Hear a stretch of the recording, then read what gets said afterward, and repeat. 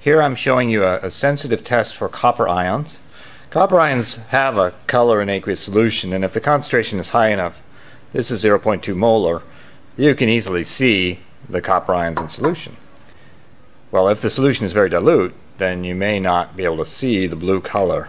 So here I've made dilutions of this copper sulfate solution, and to my eye these are colorless.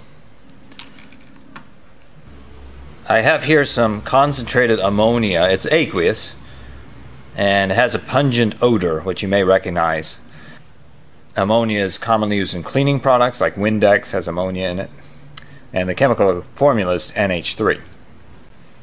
Ammonia will react with copper ions to produce a very vibrant blue color.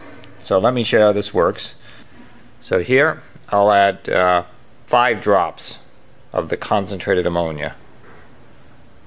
1, 2, 3, 4, 5. And as I stir this, you can see a very vibrant blue color appears, and the intensity of this color is proportional to the concentration of the copper ions. So that happened to be 0.020 molar, and now I'll try half that concentration. Same procedure, 5 drops.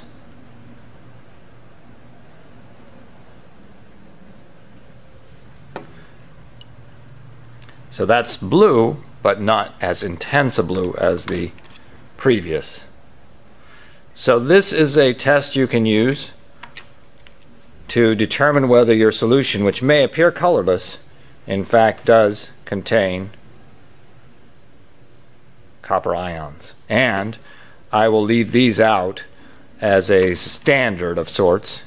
You can see the color lineup is dependent on the concentration of the copper ions in the solution. If you're doing the color test, volume matters.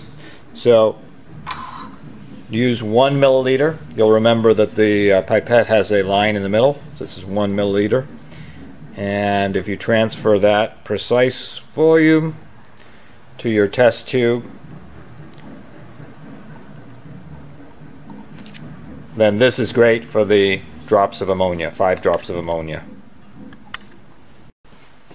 So I will keep the concentrated ammonia in the fume hood here and the color standards in the fume hood. So when you're ready to test, I recommend you use the ammonia in the fume hood because it's smelly, and compare your color to these color standards here.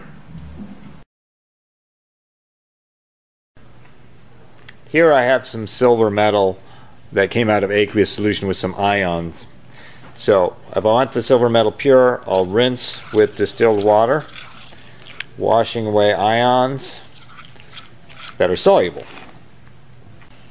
So what's dripping out the bottom has ions in the water, so I'm cleaning the silver. And I might have to repeat this to really wash it up well.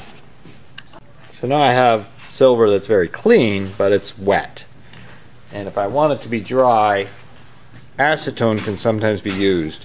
As you can see here, it evaporates quickly. So if I take this bottle of acetone and now I rinse the silver that's wet with water, I'll rinse away the water, and then the acetone that's up here evaporates much more quickly than water. Here I have the silver transferred to an evaporating dish, and I can rinse it again with acetone. And I can decant the acetone.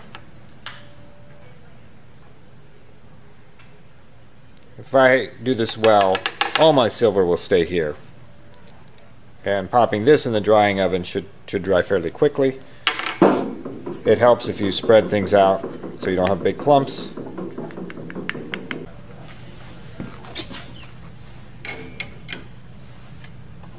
To test whether it's dry, you can feel the texture. If it feels mushy, it's still wet. If it's a little crunchy, then it's dry. This is still wet. Here's my final product. Looks good. Nice dry, clean silver. Took about 20 minutes in the drying oven. It is important that you recognize acetone is highly flammable, so you can't have any fire near the acetone.